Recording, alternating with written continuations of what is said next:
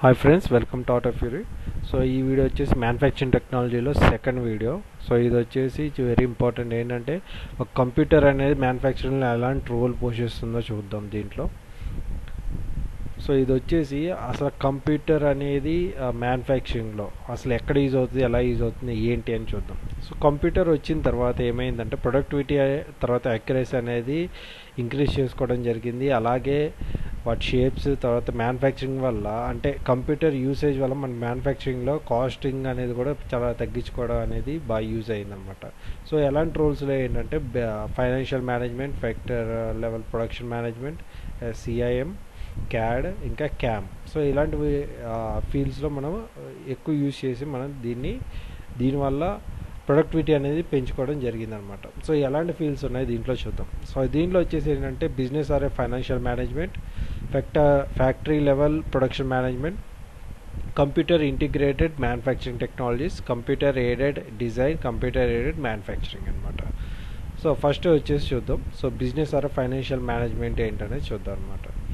So దీంట్లో ఏంటంటే మనకి కాస్టింగ్ అనేది, తర్వాత sales and marketing, purchase order control, vendor, sub contracting ఇంకా పర్సనల్. సో కాస్టింగ్ ఏంటంటే ఒక ప్రోడక్ట్కి వచ్చేసి దానికి ఎంత కాస్టింగ్ అంటే దాని వాల్యూ ఎంత అనేది ఇవ్వడానికి కాస్టింగ్ అనేది యూజ్ అవుతుంది. తర్వాత దానికి సేల్స్ అండ్ మార్కెటింగ్లో ఇంకా పర్చేస్ ఆర్డర్, సో మేము మనం ఎంత కొంటున్నా ఏంటి, తర్వాత దానికి ఇన్ అండ్ అవుట్ ఎటు వెళ్తుంది అనేది మొత్తం అంతా కూడా దీంట్లో ఉంటుంది. తర్వాత మనకి ఎవరైతే వెండర్స్ ఉన్నారో ఏ ప్రోడక్ట్కి ఎవరు చేస్తున్నారు ఏంటి, అలాగే సబ్ కాంట్రాక్టింగ్ ఎవరికి ఇస్తున్నారు ఏంటి, ఇంకా పర్సనల్గా ఆ కాంపోనెంట్కి రిలేటెడ్ మన కంపెనీలో ఏమేమి జరుగుతుంది అనేది కూడా సో మ్యానుఫ్యాక్చరింగ్లో మనకి బిజినెస్ విధంగా కూడా యూజ్ అవుతుంది అనమాట. సో నెక్స్ట్ వచ్చేసి ఫ్యాక్టరీ లెవెల్ మేనేజ్మెంట్ అనమాట. సో ఫ్యాక్టరీ లెవెల్లో ఏంటంటే మనకి ప్లానింగ్, ప్రొడక్షన్ మేనేజ్మెంట్, ఇంకా మ్యానుఫ్యాక్చరింగ్ ప్రొడక్ట్ షెడ్యూలింగ్, ఇంకా requirement of planning, material requirement planning, just in time, bill of material, capacity planning, ఇంకా ఇన్వెంటరీ కంట్రోల్. సో ఇది అంతా దేని గురించి అంటే మన ప్రొడక్షన్ అనేది ఇంక్రీజ్ చేసుకోవడానికి, ప్రొడక్టివిటీ పెంచుకోవడానికి యూజ్ అవుతుంది అనమాట.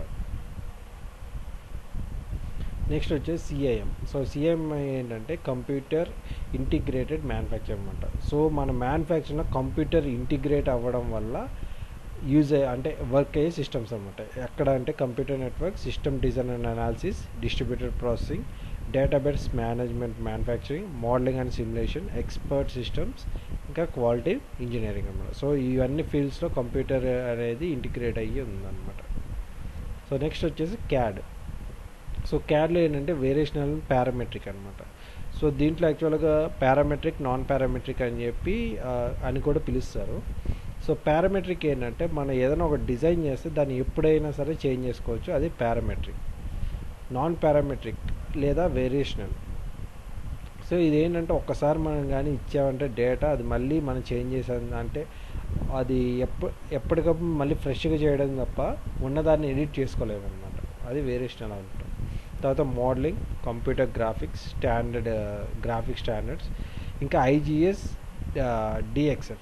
సో IGS అనేది ఏంటంటే వన్ టైప్ ఆఫ్ ఫార్మేట్ అనమాట. సో స్టాండర్డ్ ఫార్మేట్, డిజైన్లో మనం ఎక్కడ ఏది చేసినా సరే ఆ ఫార్మేట్ అనేది ఫిక్స్ అనమాట.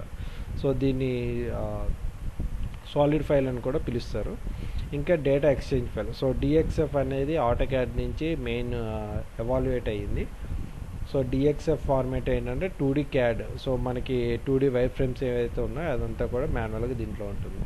So manufacturing robot programming, design analysis tools, FEA, finite elemental modelling, అలాగే finite elemental analysis, simulation mechanism,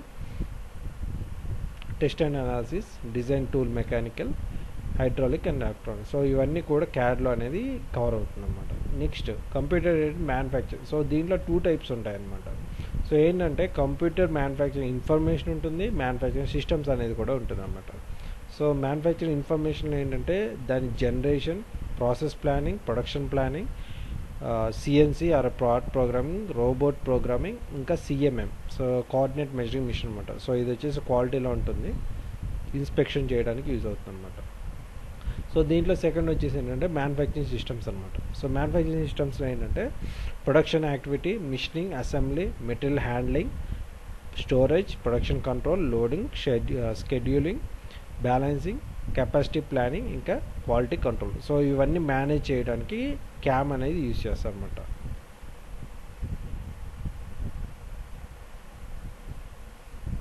so computer aided. So computer అనేది మనకి ఏ ఫీల్డ్స్లో ఉన్నాయి. So computer aided design, computer aided engineering, computer aided design and drafting CADD, computer aided process planning CAPP, computer aided tool design CATD, computer aided manufacturing CIM, computer aided numerical control NC part programming, computer aided scheduling, computer aided MRP అని కూడా పిలుస్తారన్నమాట దీన్ని, direct MRP. Next flexible manufacturing systems, group technology, ఇంకా computer aided testing. So ఇవన్నీ కూడా computer అనేది దీంట్లో మ్యానుఫ్యాక్చరింగ్లోకి evolve అవ్వడం వల్ల సో ఇవన్నీ కూడా ఎవాల్వ్ అయినాయి అన్నమాట, 1 by 1.